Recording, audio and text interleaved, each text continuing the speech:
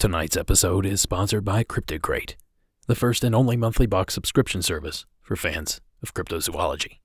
Visit cryptidcrate.com for more information and use coupon code MONSTERS88 for 10% off your first box.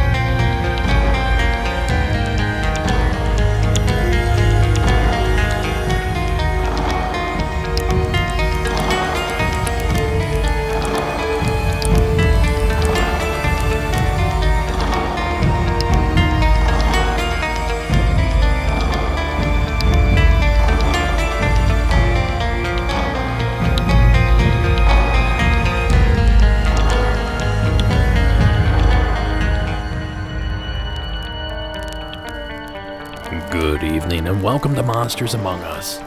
I am your guide, Derek Hayes. I have a bit of an announcement for you guys. Ooh, that was spooky. You see, a lot of people don't know this, but Sarah and I are actually getting married next Saturday. And on top of that, we're having a week-long summer camp-style wedding with family from across the country. So needless to say, we've been a bit short on time. But I certainly didn't want to leave you guys hanging. So tonight, I'm putting together a grab bag episode. Now that's not the only news I have. This is the 19th episode of Season 7, which means the next episode will be the Hometown Legends season finale. But due to our upcoming wedding, I'm going to take my time off on the front end of that special episode rather than the back end. So in short, I'm on break for the next 3 weeks. I will return with part 1 of the Hometown Legends special on August 1st. Of course, Patreon will continue as scheduled. Please keep those calls coming. I have some big things in store for Season 8. But before we get ahead of ourselves, the following was submitted anonymously from the state of Pennsylvania.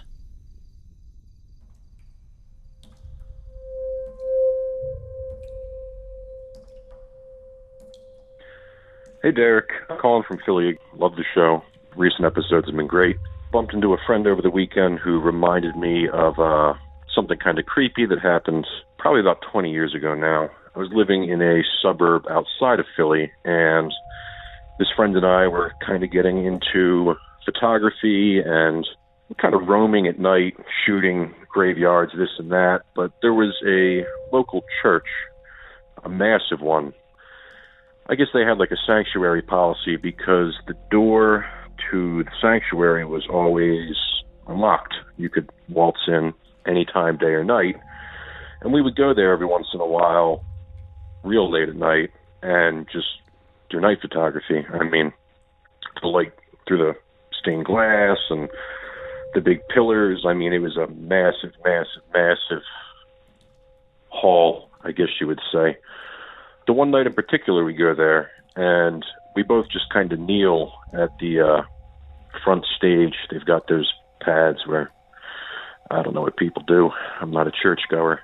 But just kind of soaking in the silence and, you know, real gorgeous place, like I said. But him and I are kneeling there, about to start taking photos, and I hear something, and I look back, and in the darkness, maybe 20 pews behind us is just a person sitting in a shadow, probably around midnight, and I almost shit my pants and just start nudging Ryan with my foot, and I kind of nod my head back, and he looks back and turns white, but I see he's not looking where this person was sitting.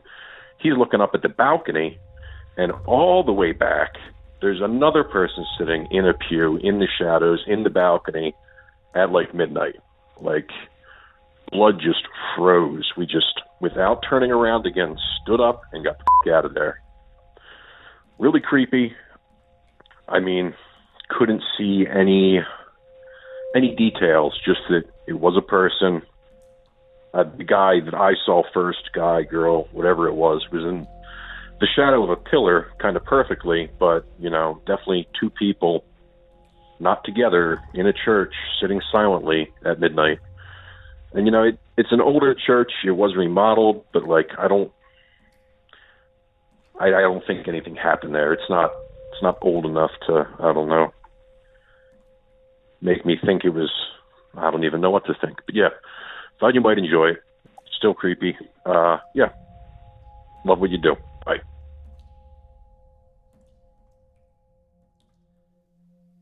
Thank you, caller. I'm scratching my head here trying to figure out if this is some sort of shadow man entity or a living person that's perhaps up to no good. Now, one thing that the caller did mention was that he was in Philadelphia, and he'd also mentioned that the church isn't very old. There's one important aspect here I think we should keep in mind, and that is the history the ground holds, meaning what sat there before the church was built. Who's passed by there? Who died there? Oftentimes, people think, well, this is a new house. It shouldn't be haunted. But often, people don't take into account the fact that sometimes the ground is what's haunted. Thank you again, caller, for taking the time to share your call. So continuing on with this grab bag, our next call comes to us from the state of Washington and was submitted by Michelle.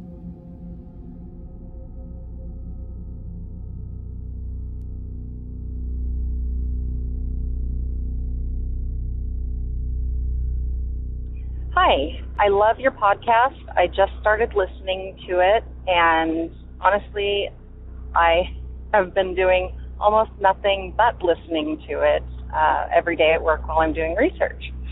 So I just want to say thank you. You're great, and I just wanted to share my story. I have had many encounters with paranormal phenomenon, and I'm talking like ghosts, spirit voices, shadow people. I've been touched, I've been spoken to, I've been woken up, I've had my bed sat on, where you can actually see a butt print on the bed. You name it, it's happened to me. And I've even captured EVPs and other things to share with people. But I wanted to share where this all started. When I was a little girl, I lived with my grandmother for a while due to horrible circumstances in my own home.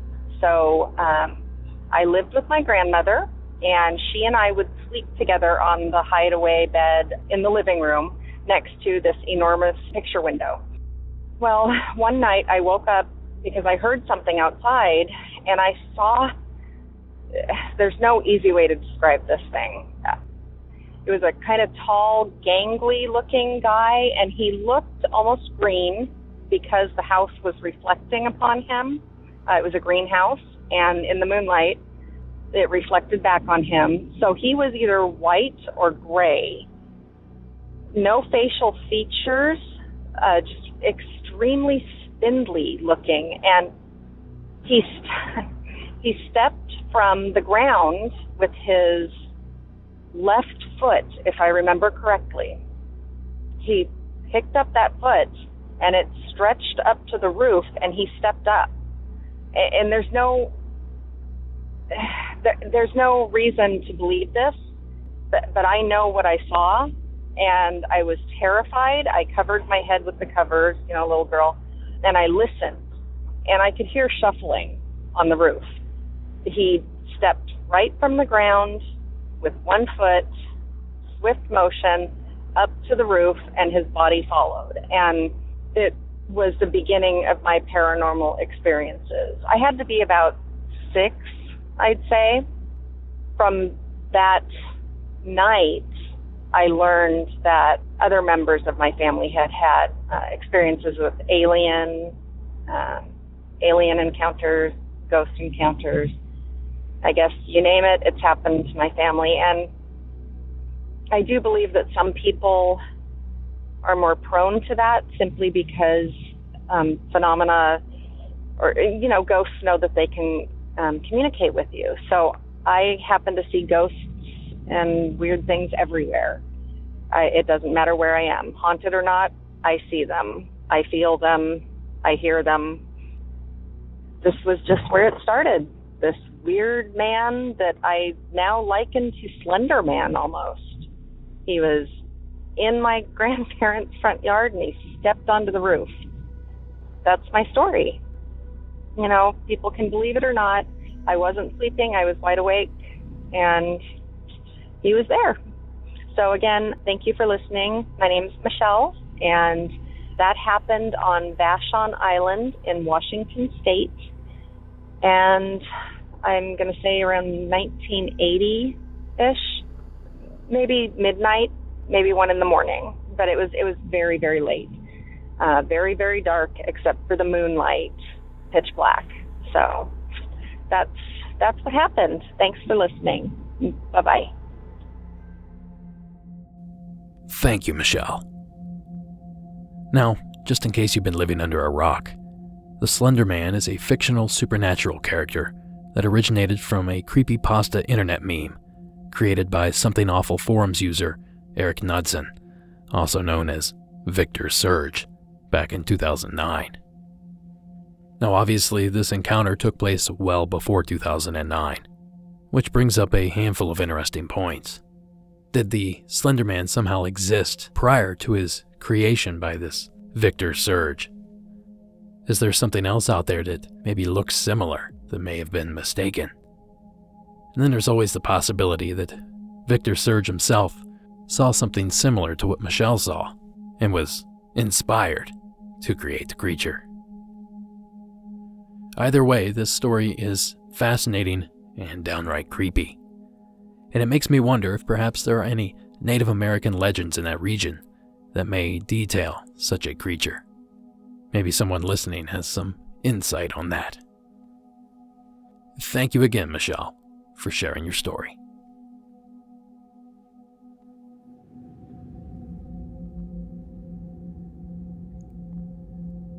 Our next submission of the evening comes to us from Julie, in parts unknown.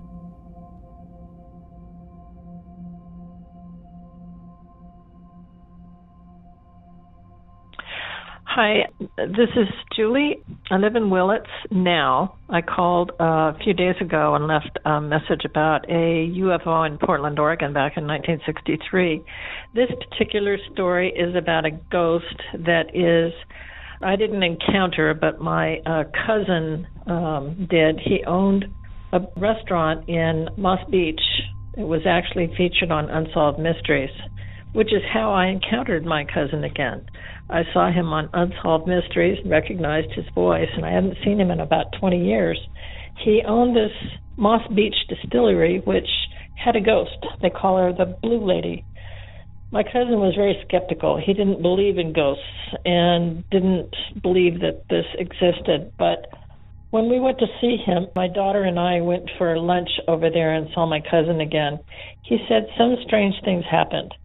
One thing was that they had a programmed thermostat to heat the restaurant, and it was programmed to turn on at a certain time of the day. Nobody else knew how to use it. He came in on a Saturday, and the heat was going full blast, and he couldn't figure out how in the world that happened.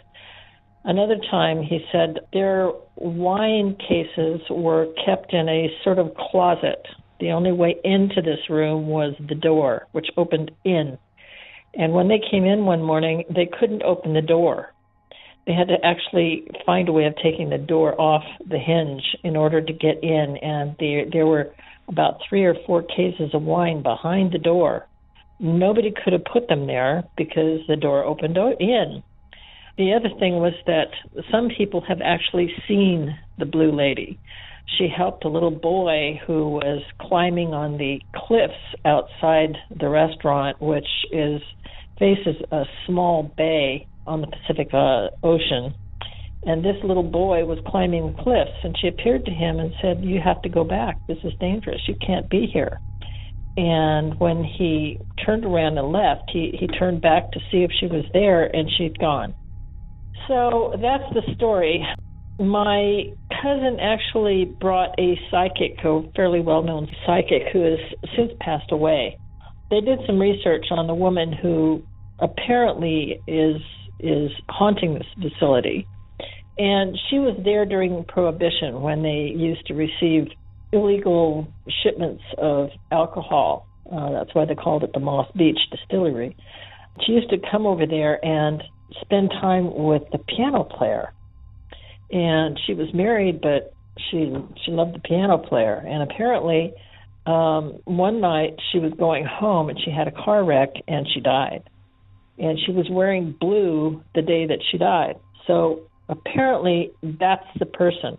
I don't know her name, but they did find it out. If you look back on some of the old unsolved mystery programs, you might be able to find this episode.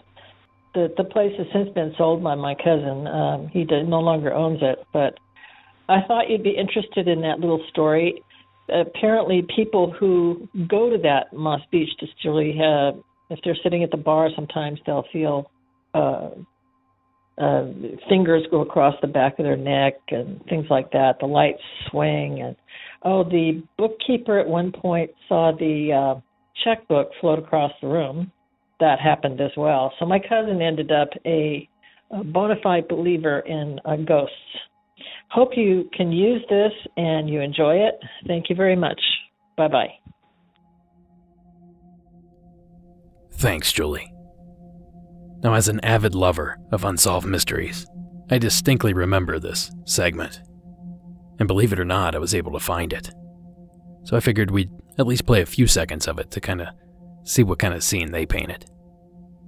This is from Season 5, Episode 7 of the NBC series Unsolved Mysteries. Moss Beach is a lonely, windswept cove which lies 20 miles south of San Francisco. The Moss Beach Distillery is perched on a bluff overlooking the cove. The restaurant's name pays homage to the building's history. During the heady days of Prohibition, it was a notorious speakeasy. In recent years, all manner of strange goings-on have been reported at the Moss Beach Distillery. Waitresses swear that cold winds swirl through the dining room when no windows or doors are open. One of the former owners claims she has seen objects fly through the air and doors locked mysteriously of their own accord. At last count, as many as 5 different ghosts have been reported lurking in and around this restaurant.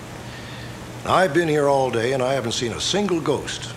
But over the years, a lot of other people have, or say they have. And since it's almost Halloween, the rest of us should at least try to keep an open mind.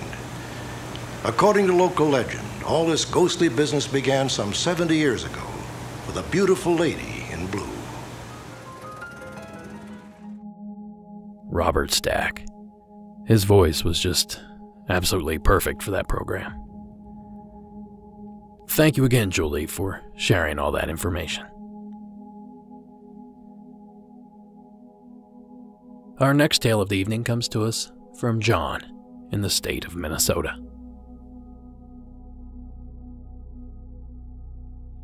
Hi, Derek. This is John from Minnesota.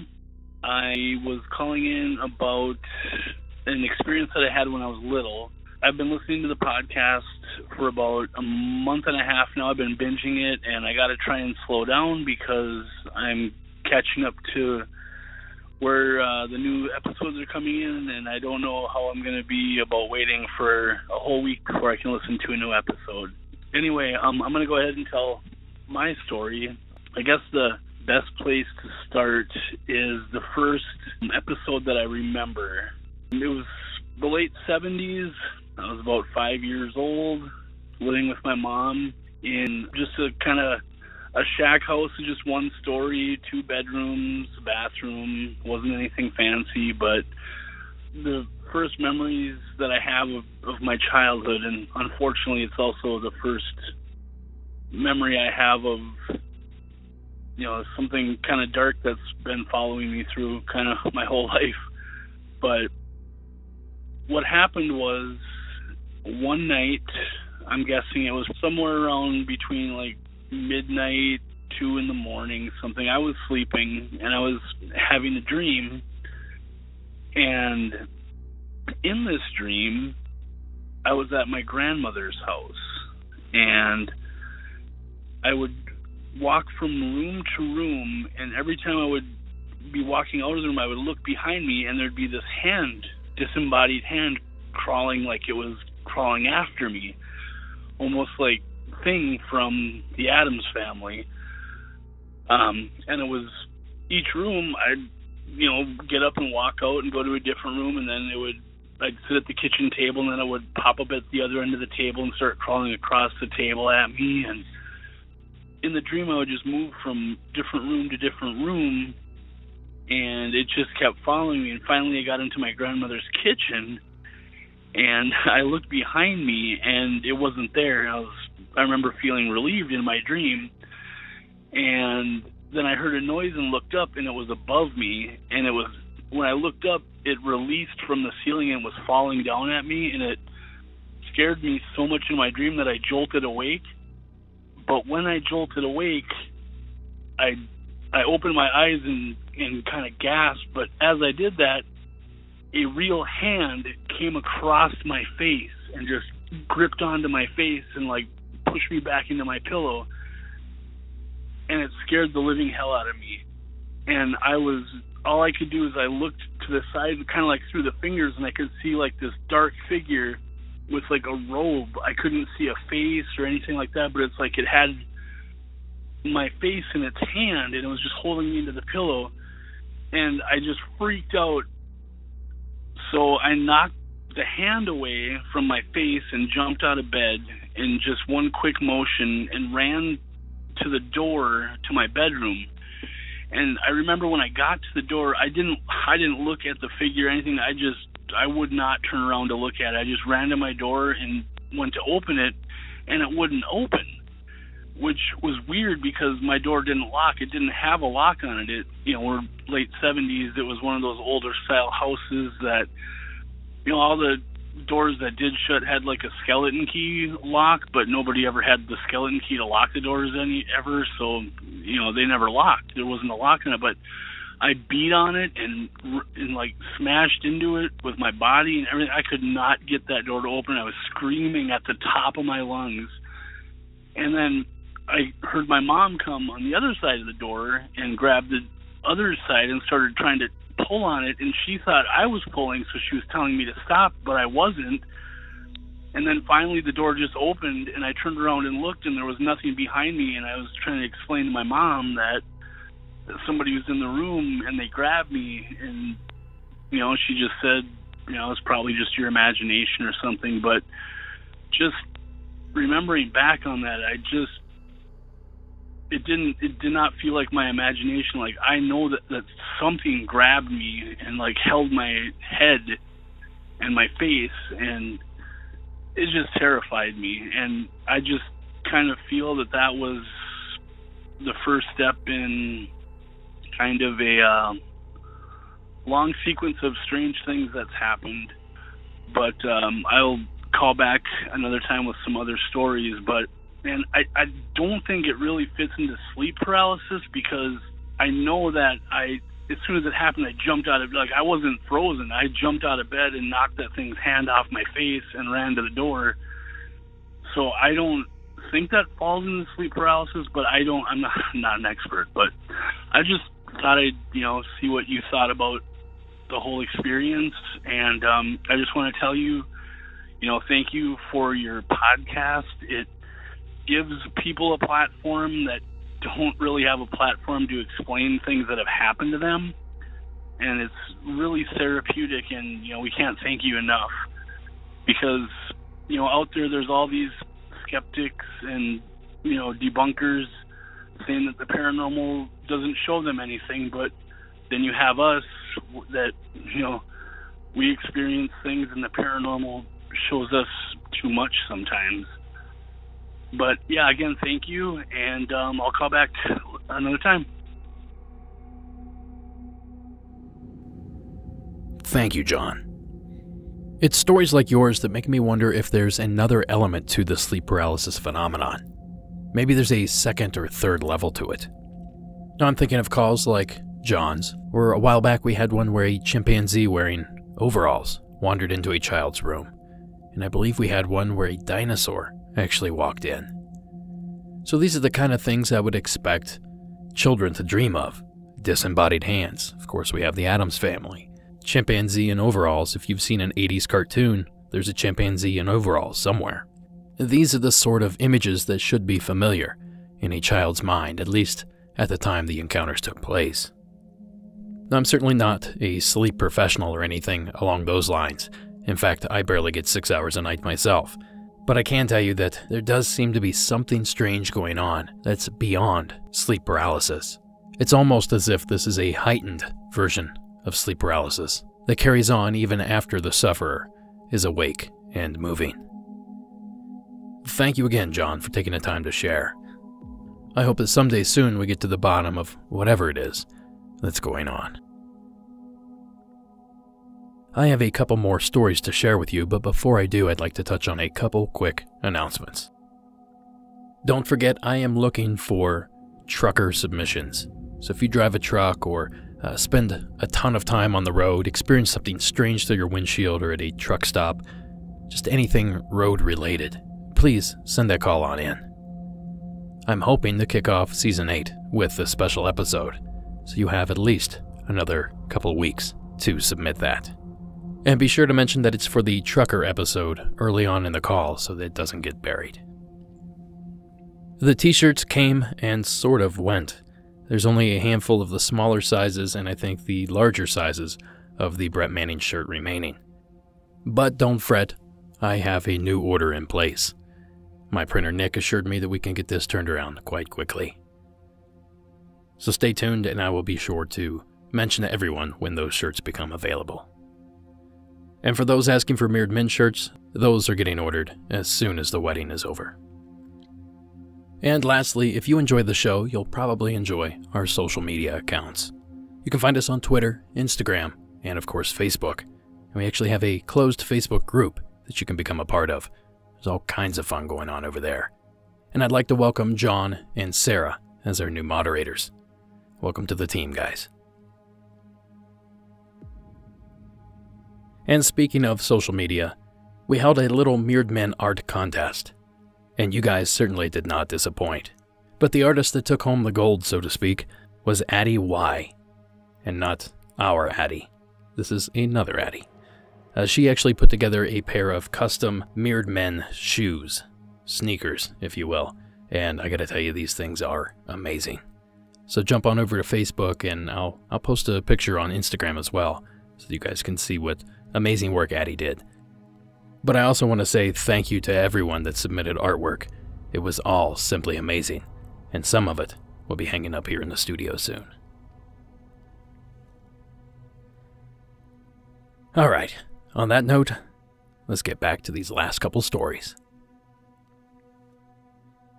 And to kick off the back end of the program, our following story was submitted by Rob in the state of Michigan.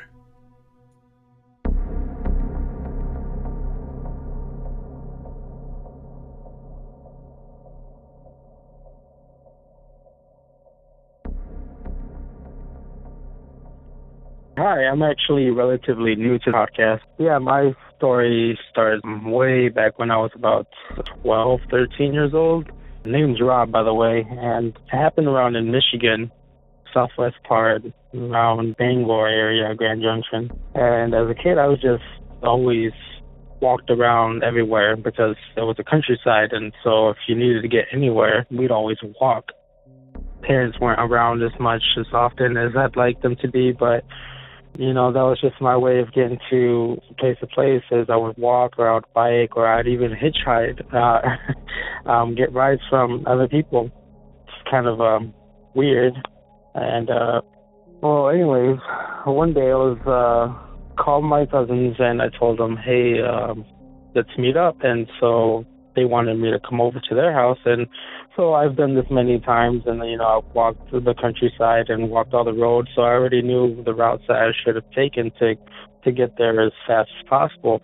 And there was just like this, on my left side, there's just like this huge opening, and then there's a far tree line that cuts over into a square. And I was just minding my own business, and then all of a sudden I just felt like I needed to look up there. And I look over on the tree line, and I just see like this white figure.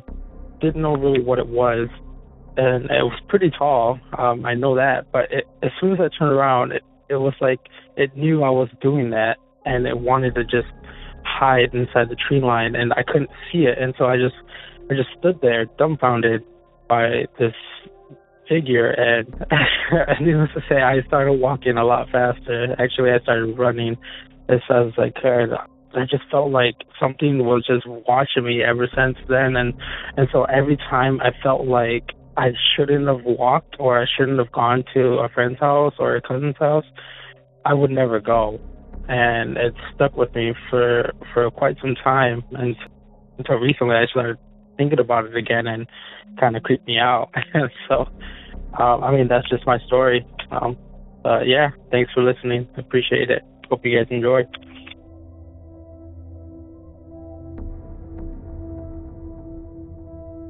Thank you, Rob. We actually grew up the exact same way.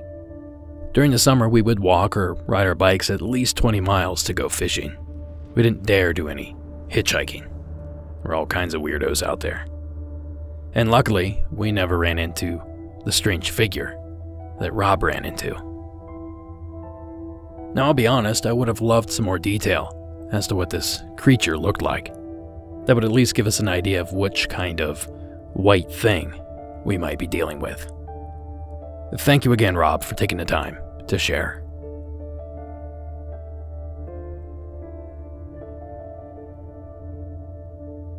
And just like that, the show nears an end. But before I play our last stories, and before I duck out of here, I want to remind you guys how you can submit stories. Simply call the hotline at 1-888-608-NIGHT. That's 1-888-608-6444. Or you can visit the Report Your Sightings tab on the website at monstersamonguspodcast.com. Okay, now this one I know a little bit about. The following comes to us from Anne in my state of California.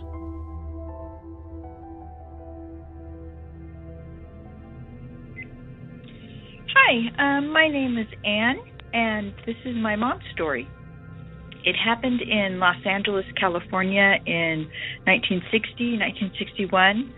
I was just a baby, but my mom has always told this story, and it's always the same. Anyway, my parents had immigrated from Europe in 1957, so my mom was a homemaker with two little kids at the time.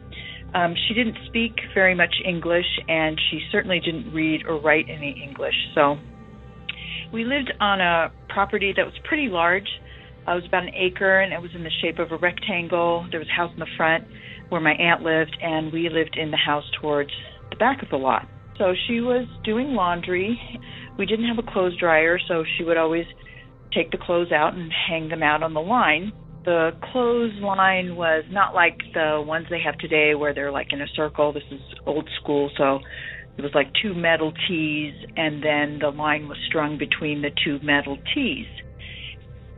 She was taking the clothes out onto the porch, and it was a sunny morning, nothing unusual. So she stepped out, and she had her basket of wet laundry in her hands, and the house was kind of elevated, so she had to go down these steps. And so as she's carrying the basket, she's looking down at the steps so she doesn't fall.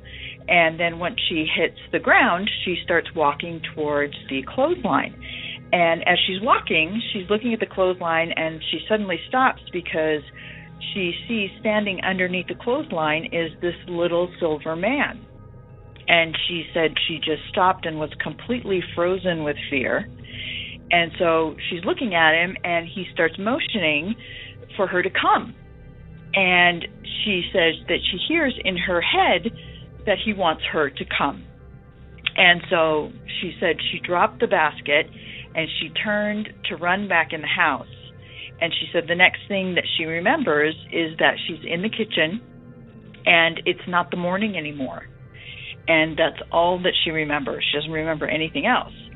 So shortly after that, we moved to a suburb of LA, and now it's like the 1960s, UFO talk is everywhere. And so I'm telling my friends, the subject comes up, so I tell my friends about the story.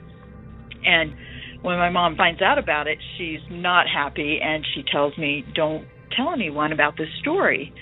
And I said, well, why not? Isn't it true? And she said, yeah, it's true. But no one's going to believe you, and I don't want people to think that I'm crazy, so don't tell anybody the story anymore. So I didn't. But then later on as an adult, I've always been interested in UFOs and hauntings and all that stuff. So I asked her about the story because as I'm reading all of these different tales about UFOs and such, I always thought when she told me about the little silver man, I always pictured the silver man being like an astronaut with his silver suit on.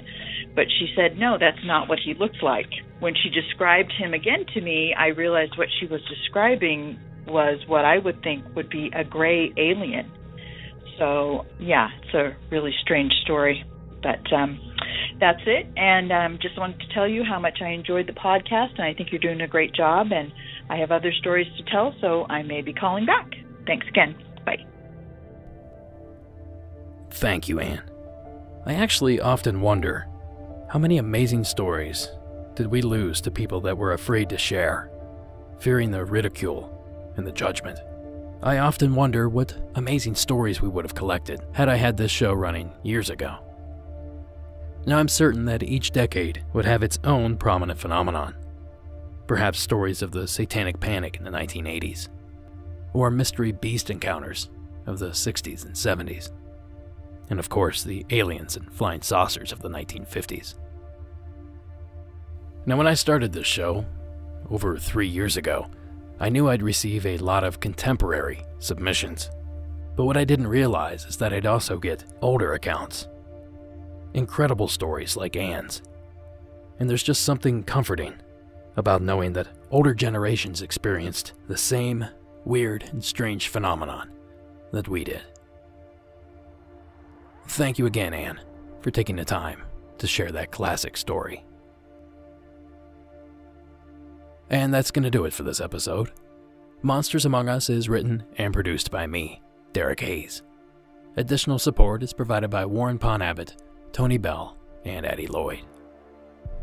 All audio used in this production is done so under the protection of fair use. And the amazing music that you're hearing was provided by Coag. Thank you all for listening, and until next time.